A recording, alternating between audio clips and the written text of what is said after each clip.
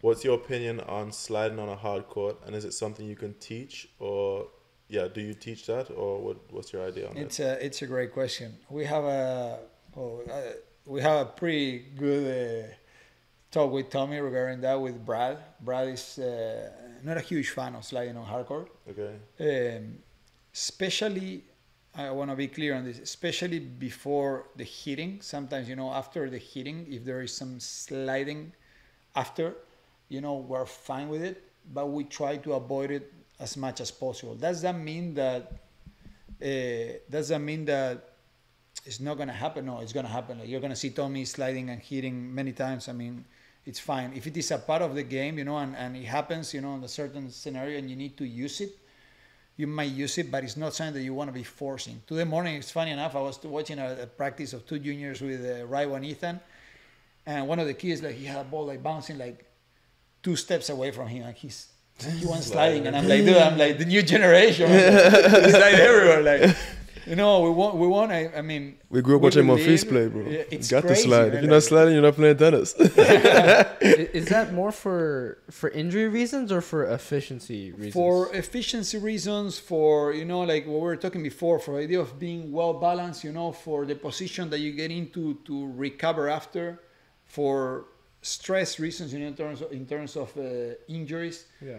We try to avoid it as much as we can. As I say, if it happens, it happens. Yeah. We're okay with it, But if we can avoid it and we can do something different about it, if we can run through the ball, if we can so we try to stimulate like the drill that you were talking about, for example, where Tommy did, that movement, and then there is the video posted and stuff like that.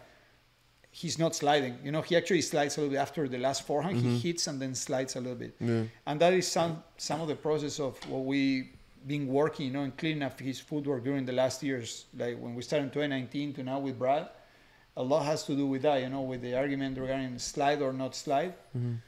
It's tough to say, when you got someone like Sinner, like sliding here everywhere, but in our case, with Brad and what we have done with Tommy, we try to avoid it as much as we can. And if we can find a better way to move, if we can move faster on the ball and be able to run through and create a better shot, and stuff like that, we try to do it. I feel like also in terms of spacing, like for me at least, who I'm not a natural mover, like I feel like my hand-eye coordination is pretty good, but my movement is not necessarily the greatest. So if I'm, for example, on clay, you're taught to slide before the ball, because if you slide after the ball, you'll be out of position and like a few steps, more to recover.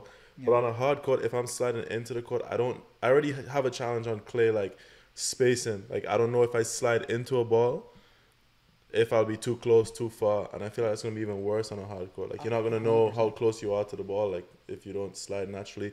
With different courts, some are more gritty, some are not gritty. So like, I mean, I guess sliding after a shot, at the end of the day, now you're decelerating to try and change direction. But if you're decelerating to stop at a certain moment, that's why I find it challenging. You know what I mean? Yeah, no, 100%. I thought that the question was oriented to hard courts. That's why. Yeah, it was. Of course, on clay court, we all know.